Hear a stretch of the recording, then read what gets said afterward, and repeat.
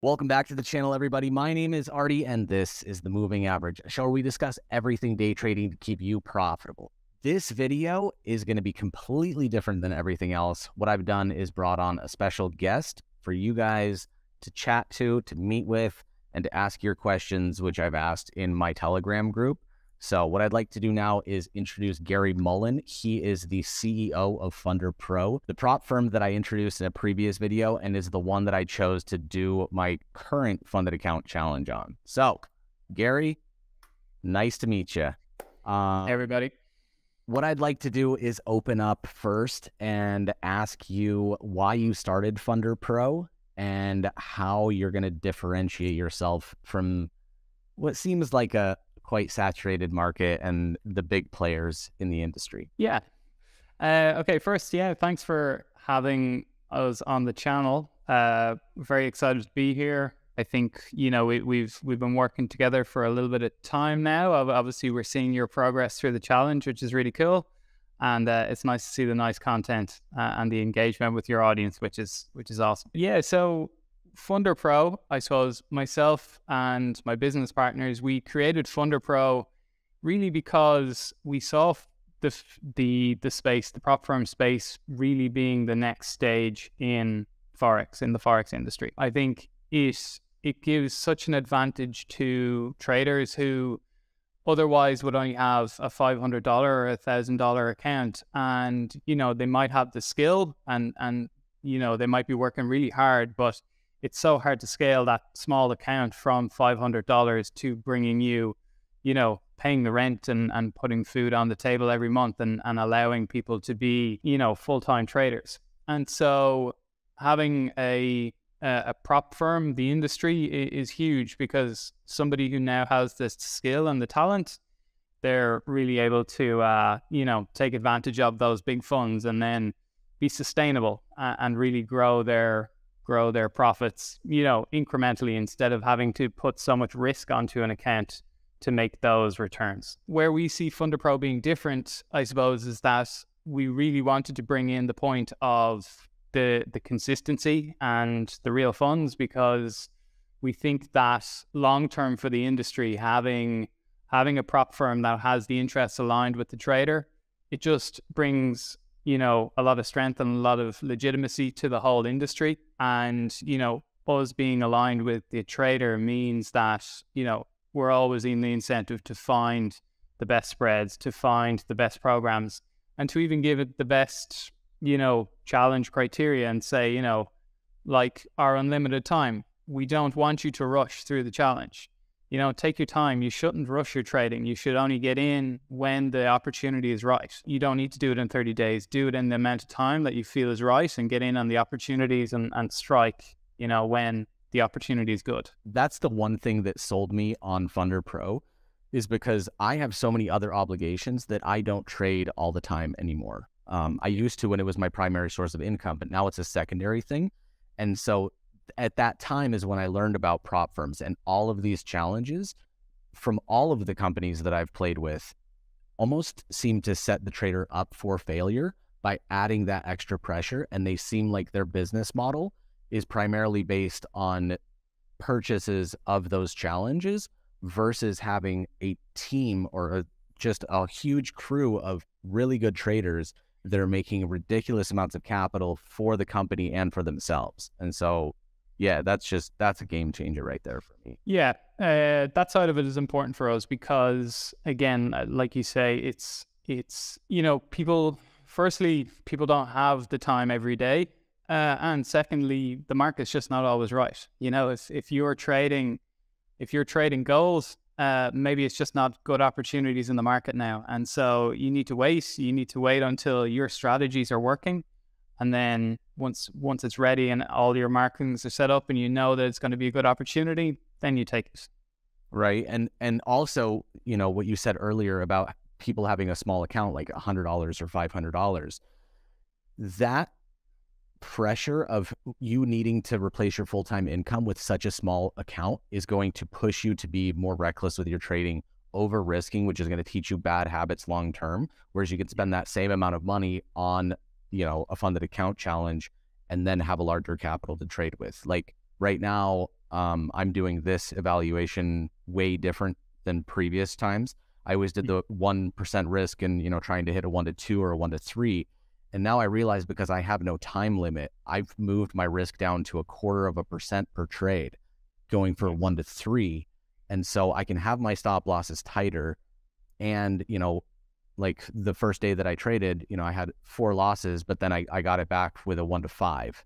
And so I'm pretty much break even on the challenge right now, but other obligations. So I haven't been trading ever since, but still there's no pressure. And I love it because I don't feel the need to like stop everything that's going on in my life, you know, being a dad or other companies, and just focus on the trading. So yeah, no, for sure. And I think as we go forward, we're really focused, I suppose, on innovation. We're trying to find those points where, you know, we're going to be different because we're aligned with the interests of the traders, and because we're building the technology and we're building it from scratch, we're really able to make the product that fits the trader, not something that's out of the box, you know?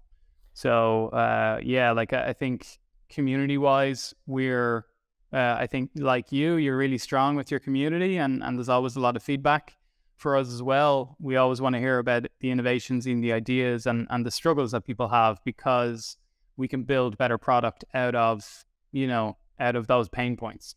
Using that as a segue into the next topic, because you said, you know, creating the technology behind it. You guys just released Trade Locker. Can you tell me a little bit more about that? Because I know that everybody, especially my entire audience, we're forced to trade on MT4 or MT5, which looks like it was made in, you know, Windows 95. So tell me a little bit about Trade Locker and how you guys are pushing that. Yeah. Yeah, look, I think, yeah, as you'll see, and obviously it's going to take time for people to adopt, but I think understanding the way traders trade now, you know, everybody I know, they do their markups on TradingView, they're using everything there, and then they're executing their trade on another platform. And so, you know, just bringing those two together really just changes the experience totally, because now you can trade on chart and you know, you can do your markups and then straight away place the trade or have the conditions following what you've marked up. Yeah, it's something that, you know, it's just following how traders trade and understanding those pain points, understanding how people are using things, and making the product that suits for that. But I think going forward, you know, I think we're only starting with Trade Locker. It's only the beginning of the features that we're going to have. I think, you know, you'll see over the next, you know, 6 months, a year, we're just going to continue adding features. We have a roadmap on the Trade Locker site where you can see, you know, all of the cool features that are going to be added. So yeah, it's going to be really, really exciting. Yeah, I've been playing with it on beta, and it's so nice to not have to, you know, have TradingView and MT4 open, and then whatever the discrepancy is in the price, you know, versus the spread of the broker versus what's on TradingView, and trying to find one that most closely matches it, like doing it all in one spot. So it's really convenient. For those of you watching and don't know anything about Trade Locker, I will be making a video about that next week. So it'll give you a full rundown of all the features and everything that they have on there. But what I'd like to talk about now is the scaling up on the account, because a lot of people, you know, they'll get a funded account challenge and then use the money that they get from their first payout or their second payout to buy another challenge. And that's how they scale their capital. Whereas you guys have the opportunity for traders to scale their capital just by being a consistent, profitable trader over time. Yeah. So look, I think, again, going back to the fact that we're funding people with live capital, it actually makes it's a no-brainer that we will continue scaling that account and building it as big as we can, because if somebody's consistent and profitable over time, it's in both of our interests to scale that account and give that person the biggest opportunity that they can to make more and more profit. So yeah, I think scaling that account, and as you say, you're not pushed to do another challenge. You're not, you know, which distracts you from the original account. You know, you should just be focused on now growing that funded account. So yeah, we're going to be excited to see people, you know, throughout the years as they grow and grow and grow that account. Yeah, and that's what the best part is, because if you have 3 funded accounts, you're literally just using a copy trader, and you're going to get slippage between each one of those. And now you could just have, $5 million account, which I like. I'm working on it. I'll eventually get there, and then I'll stop making YouTube videos. But what I did was, because we had already planned this interview, I shared in my Telegram group that I was going to have this call with you. Mm-hmm. And so I just asked them to email me as many questions as they could. And so I got a list of a few questions here from the community. So I'm just going to shoot these over to you. The first question was, somebody asked, I've always wondered what the rules are for keeping a funded account. During the challenge, can you only lose, say, for example, 10% total? Is that the same for the funded account? So you make 10% but lose 10%. Do you lose the account? Also, it goes in the positive. If you're up to 110, if you lose 10% of that main account balance, does that make you lose the account? Yeah. So look, when you're talking about that total loss, that scales, and you've built a buffer in there. So let's just say you've had a really strong couple of days and you're 10% up, and then all of a sudden, you start dropping down and you go back to your original amount. That's safe. Your account is still safe. So you keep trading, and you have the opportunity to keep going. Next question. Is there any possibility to retake the challenge without having to pay another fee? So for example, if one fails the challenge without violating any policies, can they retake it, say if they didn't hit the profit goal? But I know that you guys don't have a time limit on it. So my experience would be like my last FTMO challenge, I hit my profit target of 20,000, but my daily drawdown went over on one day by $700. And so kaput. Yeah, look, I think with the challenge that we've developed, I think if you've not violated anything, you're safe, because you've got the unlimited time. You can leave the account as long as possible. Let's just say you're 100 days in, 200 days in, and you're almost at your profit target. You can keep going, take your time.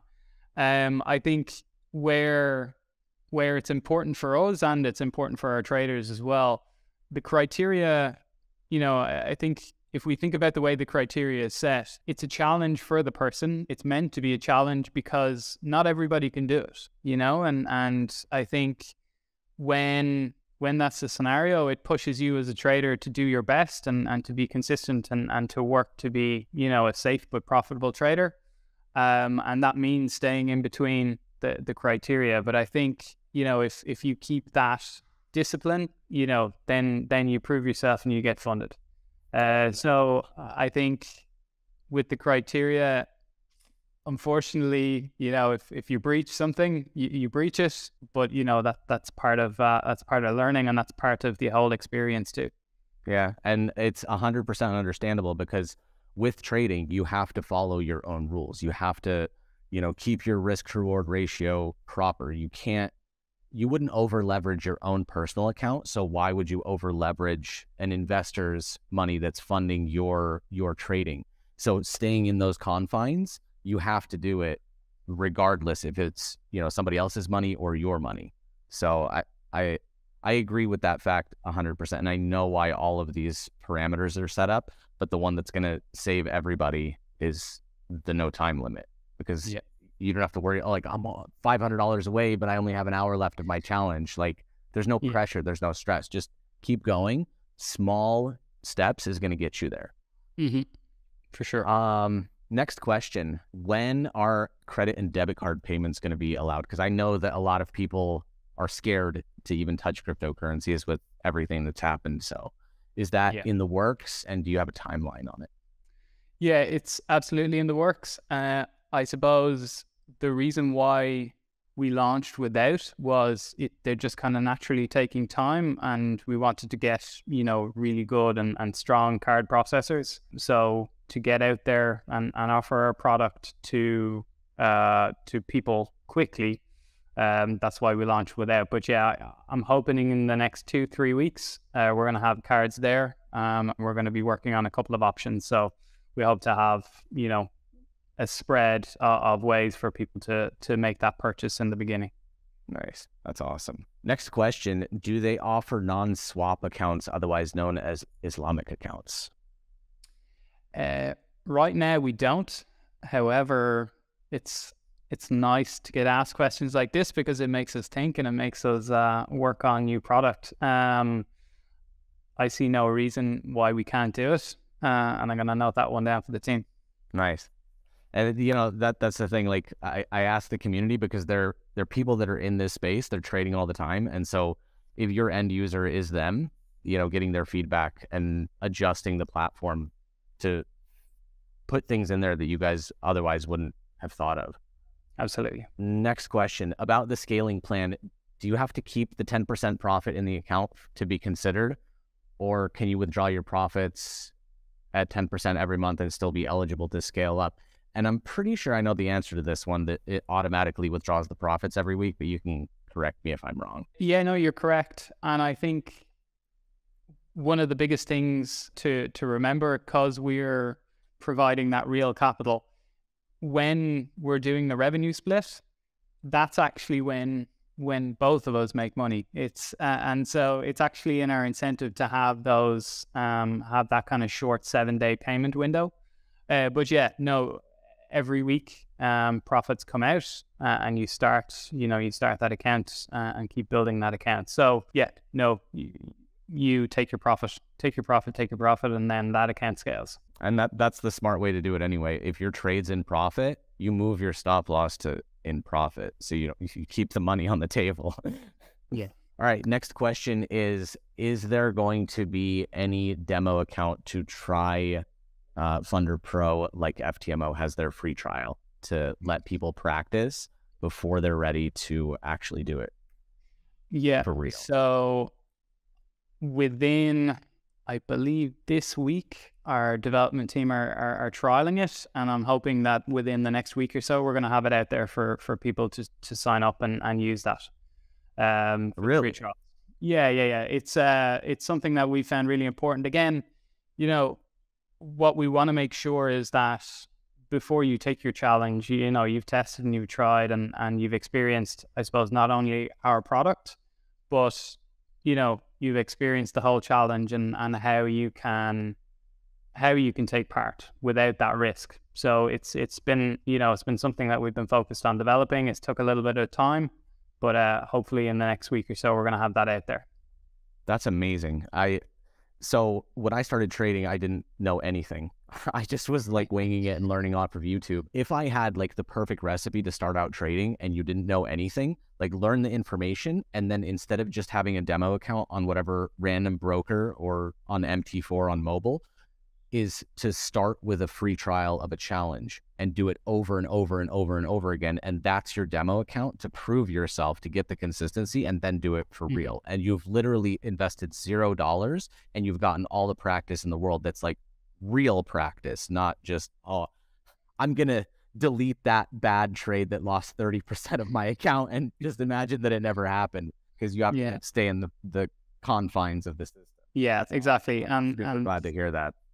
Yeah, and that's what's, I suppose, again, amazing about the prop industry, is that with those rules, it really helps you become a better trader, because now all of a sudden, as you say, you can't just add that extra $200 and your account is back to where it was last week. No, it's 100% the accountability. It's right there, black and white. You can't get around it. Next question is going to be, do you guys allow EAs to be used while trading on the challenge, whether it's a bot or whether it's just an EA to help, with trade entries? Yes, we do. So in terms of using bots, we find that, as you say, it's support. Maybe the bot's not doing everything for you, but it's helping you find those entry points. It's helping you make those right decisions. So yeah, you're allowed to use EAs and bots on FunderPro. Nice. That's amazing. Yeah, a lot of people, they don't allow it. I understand why. Like if you have the Holy Grail bot, Exactly. But I mean, if the trader's profitable, and that's what I don't understand about these other prop firms. If the trader's profitable, like, you know, give them capital and give them as much as you can, and everybody's going to be happy. Exactly. And this is actually internally within the team, we're hoping that somebody comes on with a really strong EA, so everybody makes a load of profit. That would be nice. I'm working on one. I got a team of 5, just like every day, smashing out numbers. Amazing. All right. Last question is going to be, what do you see in the future for FunderPro? What measures are you taking, and what would you do to ensure the longevity of the firm? Because I've seen numerous prop firms, even that I've promoted on my YouTube channel, come and go. Yeah, look, the future of FunderPro is we believe not only the future of FunderPro, but it's the future of the prop firm industry. What we really want to do is we want to show that a company that's backing traders and really funding people can be a really, really strong market competitor and take over the industry, because if we can show that, there'll be more companies in the ecosystem doing it, and that just means better conditions for traders. So yeah, look, that's our future. That's our goal, is that we really want to show the industry that, you know, backing traders and giving realistic and, you know, good criteria where people are safe, they're consistent, and the ecosystem, you know, is not against them, that can still be profitable for everybody. That's our goal. That's what we want to do. And hopefully then that ensures longevity, not only for FunderPro, but for the industry. Yeah. Plus, I mean, it puts the right foot forward with you, like, coming on and answering these questions from my community, from actual traders. You know, it puts a face to a company name, instead of just like, oh, you know, talk to our customer support team. We'll ignore you. Yeah. Awesome.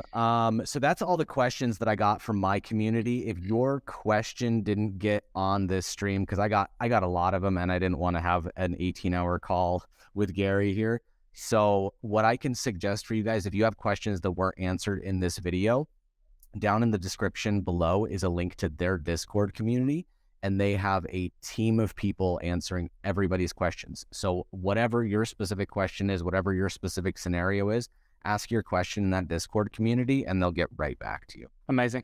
And I think, just maybe to go back to what we were saying earlier as well, not only questions, but, you know, if there are things that you can see that you as a trader understand that, you know, nobody's offering this, and it's something that's going to be really valuable for traders, let us know on that Discord too, because we're listening. We're always listening there. I'm always watching it from the background, and you know, any ideas there, they'll, you know, if that's solving a real need for people, we'll be making it into a product.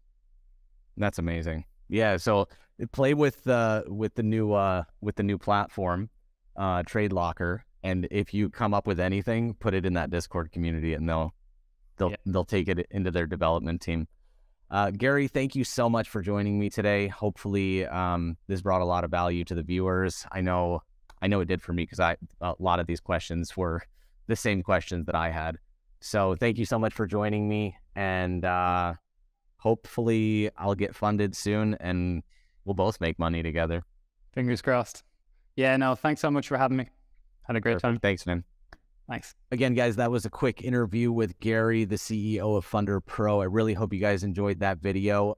Everything is going to be linked down below. And if you guys have any type of questions, you guys can always DM me either on Discord or Telegram.